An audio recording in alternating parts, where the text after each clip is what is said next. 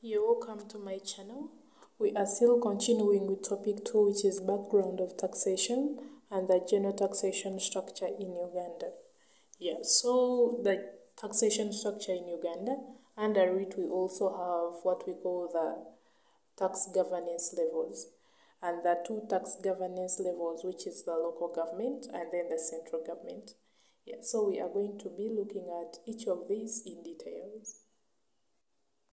So we shall be starting with the local government, also known as authorities. The local government refers to the local councils established under the Local Government Act.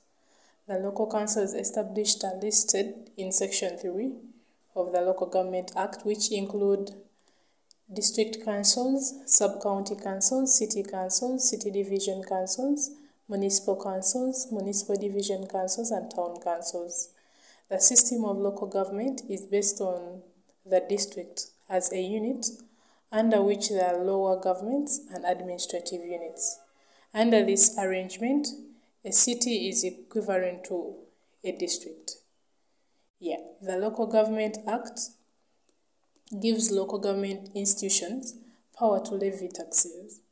And the major taxes administered by the local government institutions are two, and that is the local service tax and then the hotel tax.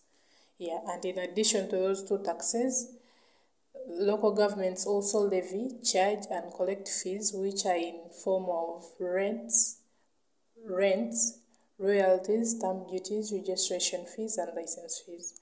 And these can be in form of fees for services offered by local authorities, things like trading licenses, market fees, annual base cost fees, parking fees, advertising fees, user charges, fishing licenses, agents licenses, charcoal burning licenses, and any other revenue prescribed by the local government and approved by the minister.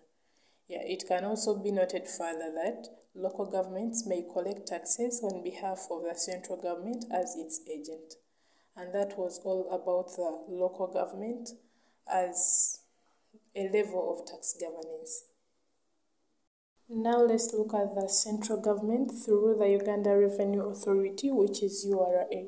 Central government refers to the composition of different ministries which are in charge of implementing and overseeing government activities in their line of duty throughout the country.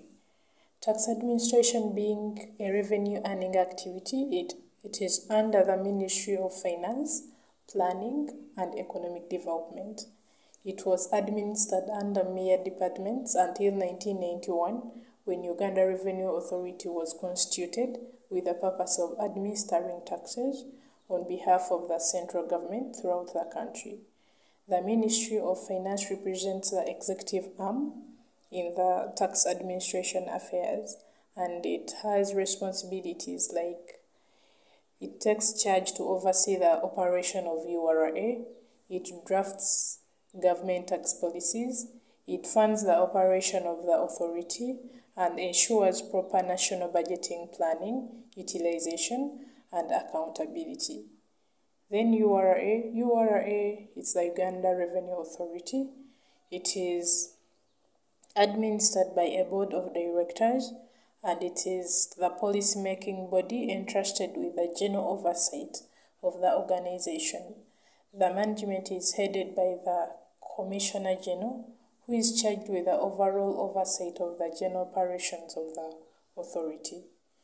The board performs the following functions. The board of the URA, it performs the following functions.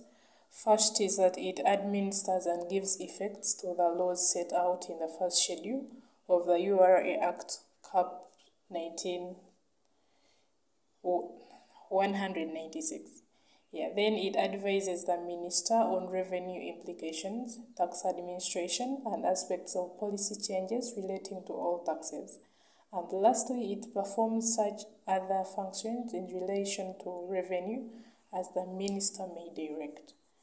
So that was all about the central government, and under the central level of governance in taxation, we looked at the Ministry of Finance and then the URA. So those were the two levels of tax governance, which is the local government and the central government. Thanks for watching. Don't forget to subscribe, like, comment, share with your friends, and watch my next video.